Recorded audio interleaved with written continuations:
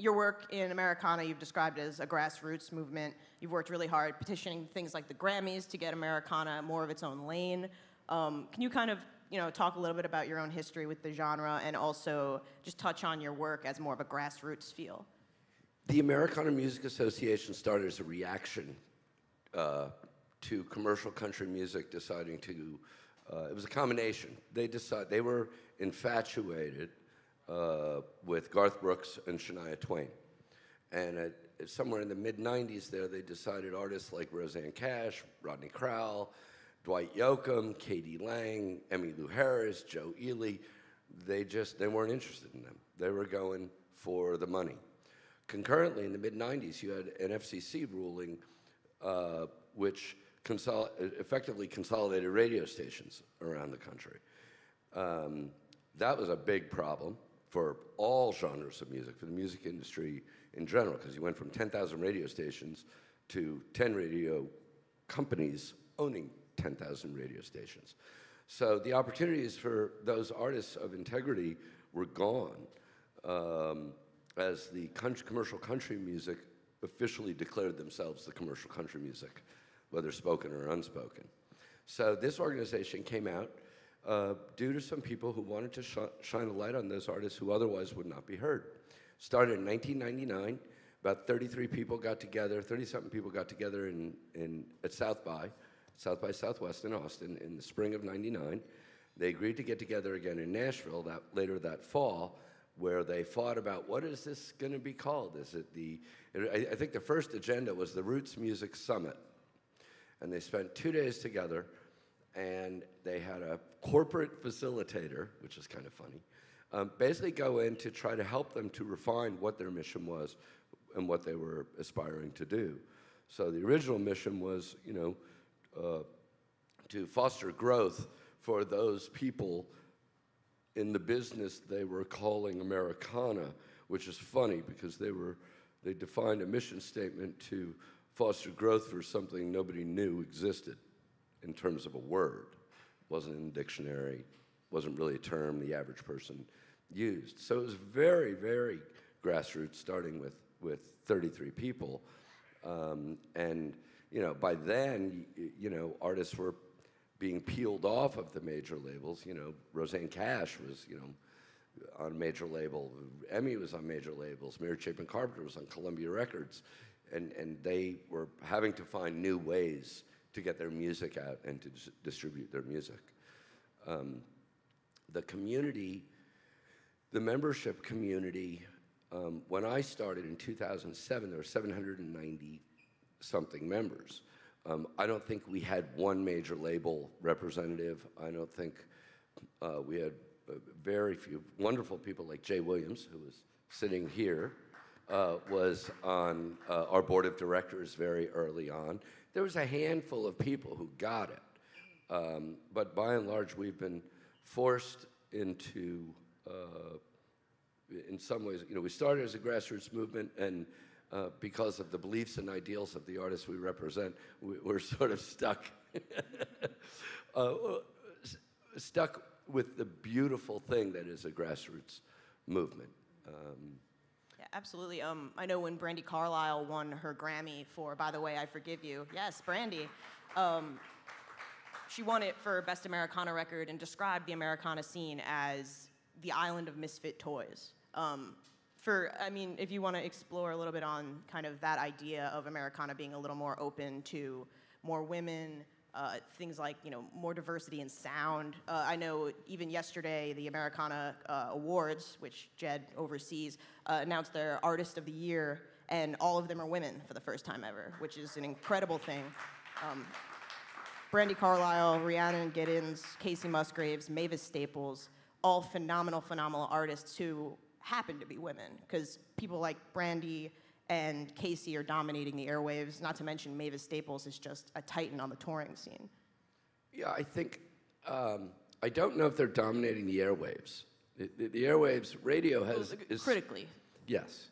I think that, well, first, I thought the previous panel was fantastic, but I think there's a really important distinction that needs to be made here. and it also references our title. In 2008, after convincing the Recording Academy to create the Best Americana Album category, Grammy category, they had, there's only so much you can do. Like, I drafted letters, I petitioned the trustees. It was a battle to get them to create a new category called Best Americana Album. So they did that, and I was very happy, but I couldn't then tell them what that meant. I mean, it's their award. So later that year, we were very happy that they did that, but then they presented the criteria, like what is the definition for a record that qualifies for Americana Album of the Year, and they used that word, twang.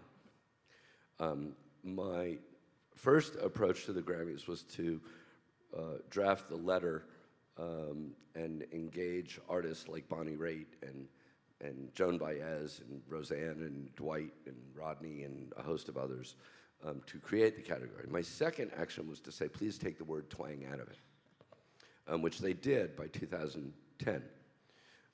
The reason being is that, first of all, Americana is not country.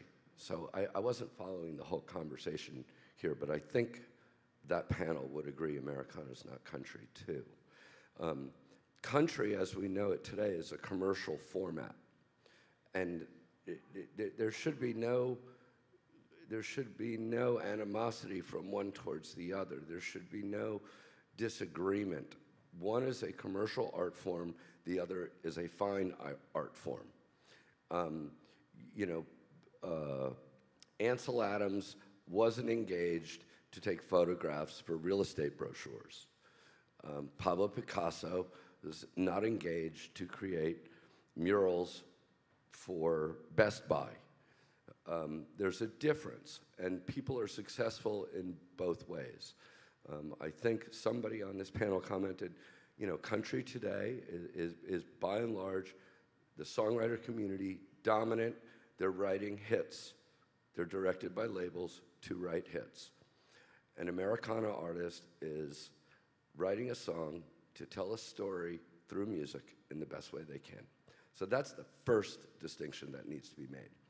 In terms of the transitions, in 2010, we invited Candy Staton, who by all accounts from Muscle Shoals would be defined as a soul artist, to our award show. In subsequent years, we've invited Dr. John. We've invited Booker T. Last year, we had Buddy Guy. To me, Americana is a horizontal genre. It's not a vertical genre. I think that the nature of vertical genres in the music business has killed the music business in terms of the artistic expression that we face today, which goes back to that panel about Facebook and social media and all that stuff we talked about yesterday and earlier this morning. Americana is a horizontal genre, so it incorporates American roots music traditions, from gospel to traditional country to the blues to rock and roll. And so it goes across this way. It's not cut this way. That's a really important distinction. I think the folk community, the bluegrass community, the gospel community, the traditional country community, I mean, some of the biggest fights you'll see on the web, if you follow Saving Country Music blog at all, I mean, they're going crazy on each other, complaining about what is country music and what isn't country music, what is Americana. I don't care what any of those things are. If Emmylou Harris next week makes a record with Relix, it wouldn't surprise me. I wouldn't call her an Americana artist, even though the great body of her work is Americana music by my definition, but I would call Emmylou Harris an artist. I would call Sturgill Simpson an artist. Oh, and by the way, whoever said it, and I love you dearly, that last record of Sturgill Simpson's was not country. I mean, that was a psychedelic rock record. So, I think the beauty and the strength of Americana is in its diversity. seeing, you know, we've honored Mavis. Mavis will be coming this year. I mean, our nominees for Artist of the Year, you know, Casey, the iconoclastic country music artist, as she has been called. Why is she called that? Because she's not a country music artist. The record wasn't a country music album. She's awesome. And is she inspired by country music? Yes. It's all about inspiration. Brandy is a fucking rock star. Hell yes. She's inspired by folk music. She's inspired by great songwriting. Mavis, I mean, my God, she she and her dad walked the streets of Washington, D.C. and sang for freedom. And Rhiannon is like the most brilliant artist on the planet. Recently won a MacArthur Genius Award 2 years ago. She's the most articulate. Hearing her talk is as inspiring as hearing her sing. But these are 4 unique artists, and the fact that they're women is cool and is awesome, and I'm proud that, I mean, I don't know how many other major awards, and I don't even mean to presume that the Americana Awards are major at all. I have no idea. But I don't know how many other award shows have nominated only women in their most important or prestigious category, and for that I'm proud of. But it's, you know, we've honored, the Americana Music Association has honored more women in the last 50 years than the Country Music Hall of Fame. The Americana Music Association has honored more people of color in the last 5 years than the Country Music Hall of Fame. That's easy. Yeah, give it up. Well, but my point is not to ask for praise for that. It's to understand this is the community we live in, and I think this is the Relix community, and it's the Brooklyn Bowl community, and you know, I mean, it needs to be talked about and it needs to be mentioned, but to me, the 4 names that appeared on the Artist of the Year category are 4 incredible human beings and artists, and we shouldn't even have to have that conversation about what gender or race they live in, and that's the sad thing. Absolutely. Okay, I pontificated enough. And then this being, this actually leads perfectly to my next question. Obviously, you know, the Americana Music Association has a clear ethos, but this being a business and live music conference, how do you apply that to your 6-day conference and award show when it comes to 6 days, 500 performances, 60 venues? I know the Relix people here cannot imagine a 6-day conference. A 2-day, you know, runs us ragged enough. It's become nuts, and we had a turning point 5 or 6 years ago, and I went to our board, and I said that 5-paragraph mission statement about fostering growth for those in the business of Americana is ridiculous. In about 8 or 9 years ago, I got a phone call from Roseanne Cash's manager. And I didn't know Rose. I had met her like once.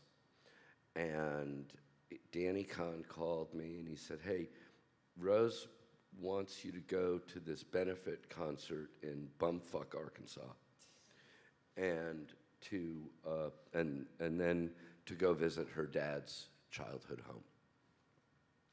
And I said, I'm a single dad with 3 kids. It's fall break. That ain't happening. And about an hour later, Roseanne Cash called me and said, please come.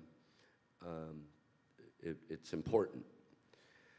So I convinced the kids that the Civil Wars were popping. I don't know that they were famous. They were opening the show. It was Rose, Willie, and the Civil Wars.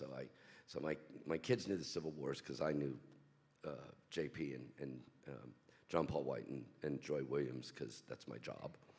And so I took my kids and I did take their earbuds out so that they could listen to at least one Willie song, and I'm proud to say it was Roll Me Up and Smoke Me When I Die. Yes, they are older teenagers now, and they appreciate that song. But the following day, we went out to Johnny Cash's childhood home, which his parents were given by the government. It was part of the New Deal. It was literally 40 acres and a mule. It was literally closer to the moon than it was to civilization. It was a shack about the size of this stage with 4 rooms and a fireplace in the middle, so it was like a donut. And we get there, and first there were 2 government officials who were saying, go away, this is private. And then Rose from the front porch says, no, he's with me. I don't even know this woman. So we get out of the car, I bring my 3 ducklings, we walk in, and it's Rose, her husband John, and her son Jake. That's it. And I'm looking around, goes, where is it? What's kind of going on here?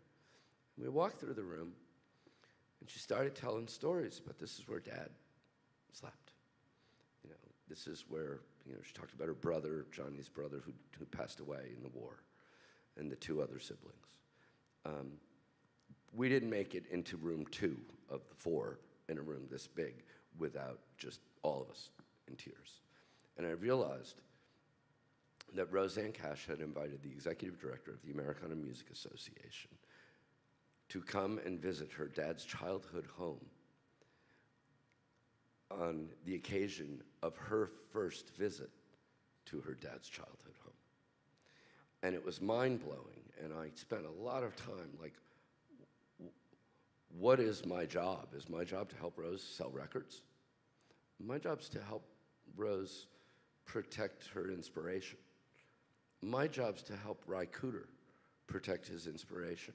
My job's to protect Bob Weir, to protect his inspiration, and to help to translate that for the next generation, for the preservation of this great American art form. So, thank you. It's kind of like, you know, to illustrate the beauty of these artists, 2 years ago we had Bonnie Raitt. I don't know if you know, we do Americana Fest NYC at Lincoln Center, which is crazy because I was born in Bronxville. And so I kind of, and Lincoln Center approached me many years ago and said, hey, would you consider curating an event at Lincoln Center? And they didn't know my history. And you know, I was like, I lived in New York for 18 years before I moved to Nashville, and I was like, you don't have to pitch me. Like, I get it, yes. And we had Bonnie Raitt a couple years ago, and it was a particular thrill, and I said, you know, if somebody had told me when I was 17 years old that however many years later, I would be introducing Bonnie Raitt at Domrush Park in Lincoln Center, you know, I would have said from your lips to God's ears.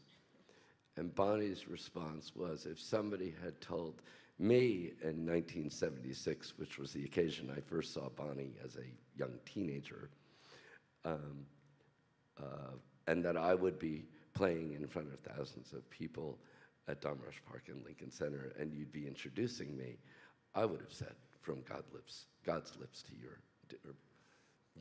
your ears. The point being is that the essence of what we try to do at the Americana Music Association is honor that inspiration. And it's not about, you know, T-Bone Burnett talks about if you make a great song, it's the measure of success is inconsequential to everyone else. And it's about what the artist wants to do, what the artist has the latitude to do, and it's our job to support the artists and their vision and dreams of how they want to do that. 5 years ago, we changed our mission statement from that 5-paragraph thing to something really simple that I can recite to you, which is to advocate for the authentic voice of American roots music around the world. That's it. You can check it. I think I'm spot on. I might have missed a letter or a word or a pronoun. That changed everything. Since then, we've gone from having 5,000 people attend our event and 14 venues and well, we're now at 65 to 70 venues in the city of Nashville. We have 29,000 people attending, more than 50,000 over the 6-day conference. We have 300 bands that are selected who come and perform for $150 honorarium, which is crazy. But we're not making money. We're breaking even. We're definitely growing. We're making more money, and we're spending more money. And I think it's definitely working to raise the bar.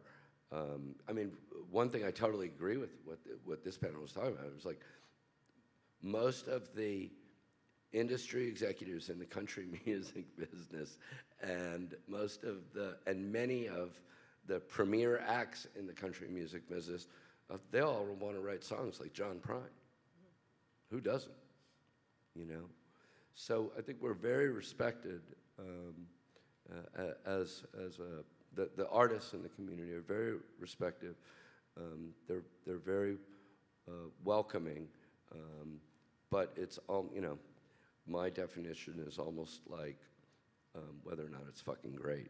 And I think the kind of takeaway for, you know, everybody here in their own ventures, I think, is what you were saying kind of about your mission statement. It's about intent and it's about clarity, kind of knowing what you want to accomplish and, you know, being strong in your resolve.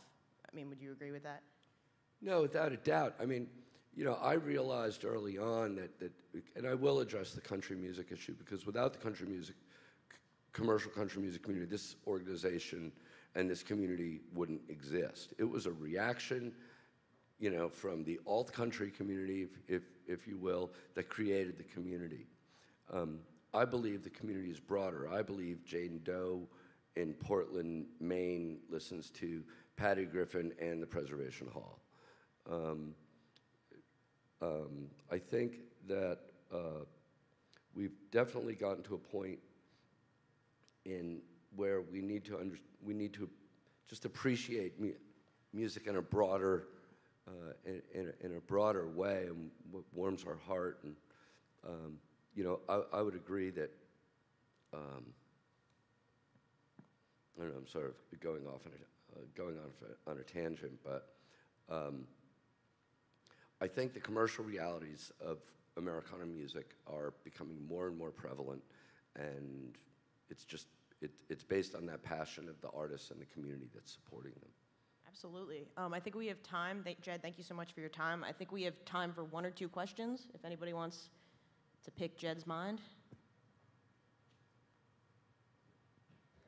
They want the bar to open. There. Can you tell us a bit about how the format of the festival is 6 days? 500, or how many? 50 shows, 500 shows, 6 days. I know it's a lot. I went down to Nashville a couple years ago. You know, you got your main event, which is one thing, and then there's just so much going on. I'm curious how that's coordinated, how that's organized, what's central just through you, that you book. How much do you work with the local venues? How much are the venues allowed to book themselves, or is it all just, what's the format of the festival, how it works? It's gotten out of control. I mean, we literally had, fewer than 20 venues five years ago, and now we have 23 official nighttime showcases. We are sticklers. We're not like South by. We don't have the Columbia label showcase or that kind of a thing. I mean, we produce all of the showcases.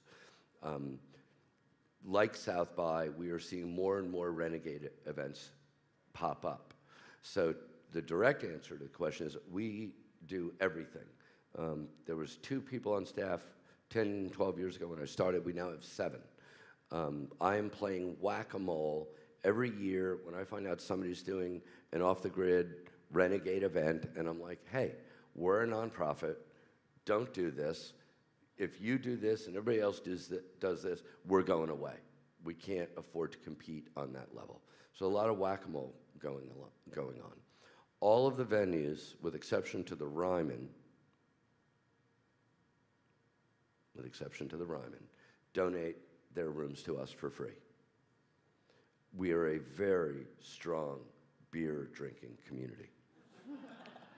So they will tell you, I think the great majority of the venues that we are in, they will say it's their #1 week in alcohol sales. And I'm dead serious. I mean, that's how this works. It started from the appreciation for what we do, for recognizing we're not making money off of this, and that our mission is to advocate for these great artists. We curate everything. We decide who goes in every venue. We consult with the venues because, Todd Olhauser owns the Cannery Ballroom. There's 1,100 people there. Well, I better make sure that, last year or whatever, the year before, I think maybe you were there, Peter, it was like, awesome. The Lumineers want to do an underplay. We can't announce them until 2 days before because they just sold out Bridgestone Arena with 18,000 people 6 months earlier. How are we going to do this? We were nervous because we were afraid we would get killed. But, we figured it out. We announced it 2 days before. The Lumineers got, they went in because we knew they would fill an 1,100 capacity room. But then conversely, we love doing the ultimate underplay. The Station Inn was a club the other folks mentioned. If you don't know, it's a legendary bluegrass venue. It's a 135-seat room, and every year we try to do something really special. And it's hit or miss. And of all the people who are attending the event, most of them aren't getting in, but the opportunity to see a Guy Clark or a Richard Thompson or a John Prine or a Marty Stewart doing a solo acoustic thing in the Station Inn, we have to do like this RSVP, first come, first serve thing, and we only hold back 10 seats out of that. We give them all away, first come, first serve. We try to be as fair as possible. The owner of that club, JP, loves that we do those types of things because, they're extraordinary events. 90% of the people who attend are pissed off at us, but they know that we do it every year, and I'll tell you, the 135 people that get into those shows will never forget it. So, once-in-a-lifetime experiences. Is that helping this sort of answer? Yeah. We're given the venues. I mean, this whole thing is a community effort, and it wouldn't, to another theme from the earlier panel, I mean, there is a community in Nashville that is quite remarkable, but it is another community, a separate community. I mean, Jay and Emily and Michael in particular are extraordinary human beings because they're able to go from one world to the other. I get in trouble because I have a hard time doing that, if that makes sense. I think one more quick one. Yeah. Would you say that part of the greatness of the format is the discovery of new artists for people who maybe never heard of half these artists, but discover them? I would encourage, I think the greatest experience we all have as music fans, I will say that was my girlfriend who asked that question, so she's clearly a shill. But the greatest thing we all experience as music lovers is that, point of discovery. And we all will remember the first time we heard those songs that changed our lives and rocked our worlds. To me, that's why I do what I do. I have to me, the most exciting thing in music is not going to see a band that I love and I grew up with and to hear them play the songs that, to me, the most exciting thing in music is to go into a room and see somebody that maybe I had heard of, maybe I hadn't, but I hadn't seen before, and to have my socks get blown off.